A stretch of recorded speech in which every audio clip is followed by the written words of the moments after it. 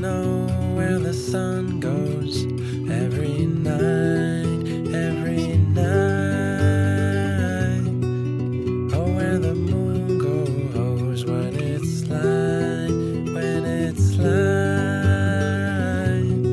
I don't mind as long as it's there in time. Oh, as long as they're there in time.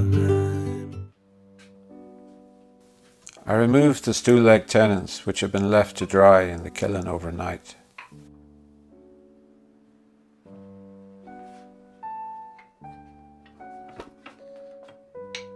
The kiln is heated by a 40-watt incandescent bulb. This is an adjustable sizer that I made many years ago. It is heavy duty and doesn't flex.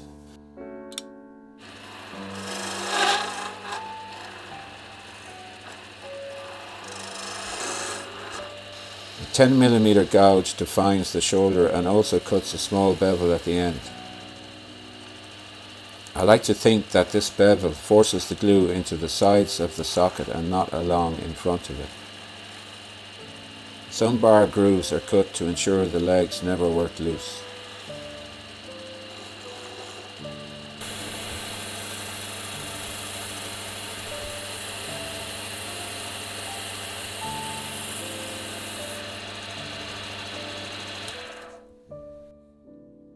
I use a homemade mallet to drive the legs home. You will hear a change in pitch when the tenon bottoms out. I also use a register mark on the seat and on the bottom of each leg. I number the 4 sockets and their legs, always starting at my left hand and going in a clockwise direction. Select your stretcher positions and use a large compass to reproduce them accurately. Adjacent stretchers should miss one another. Enlarge the marks with a bradawl for drilling. The drilling angles for the stretchers are determined using a homemade bevel. A conventional sliding bevel is too thin for stool legs. Sight the metal part from drill point to drill point. A protractor is used to measure the angle.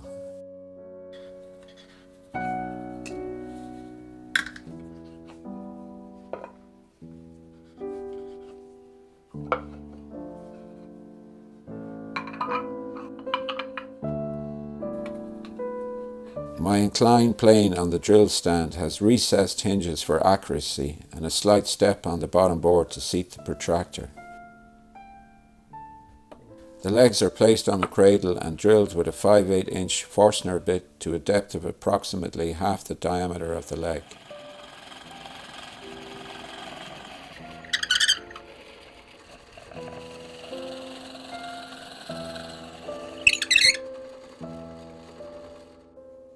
It is very important that the stretchers are measured properly, as the function of the stretchers is to push the legs apart. I use a piece of 6mm dowel exactly 8 inches long and a strip of a schoolchild's wooden ruler cut along its length. The end of the ruler should be zeroed exactly. My right elbow and fingers spread the legs apart while the fingers of my left hand slide the dowel and ruler into the backs of the opposing sockets. Add 8 inches to the ruler measurement and write the measurement on the seat beneath.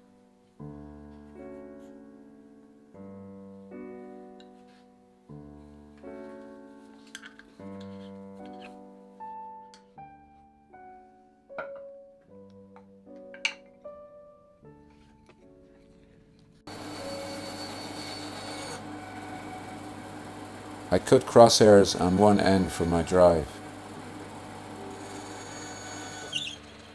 The skew chisel and the adjustable sizer are used on the stretchers.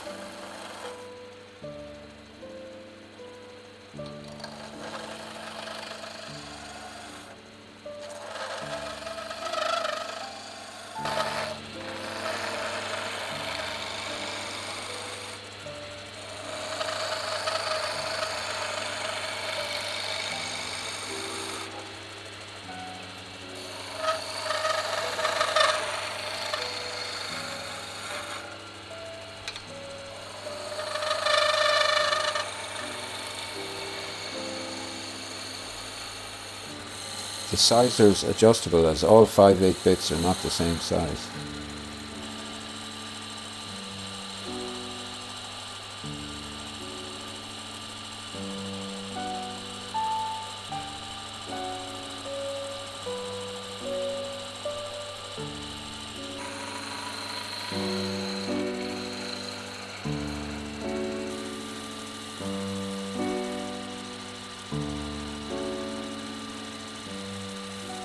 Because my lathe drive and stretcher tenon are the same diameter, I am using a sanding drum to create my end bevel. Otherwise there is a chance that I might damage my skew chisel. I cut a channel with a V-chisel to allow excess glue to escape from the blind sockets. At the start of the legging up process, place them in their correct positions. I use a piece of 6mm dowel to put glue on both tenons and sockets. Be sure to number all 4 stretchers, 1 to 2, 2 to 3, 3 to 4 and 4 to 1 to avoid mixing them up.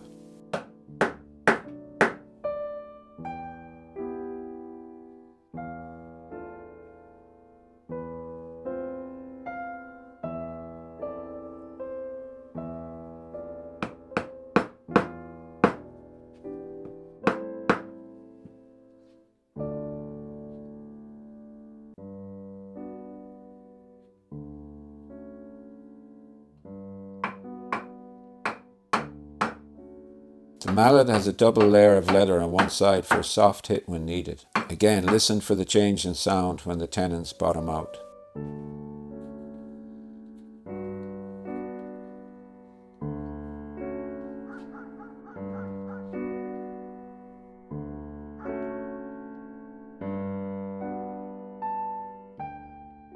This 14-inch low stool has several advantages over a standard 18-inch stool. It's a safe hop-up, suitable as a footstool, a side table for your tea and biscuits, handy for lighting or loading a wood stove, especially as you get older. Optional handhold makes lifting easier for older hands.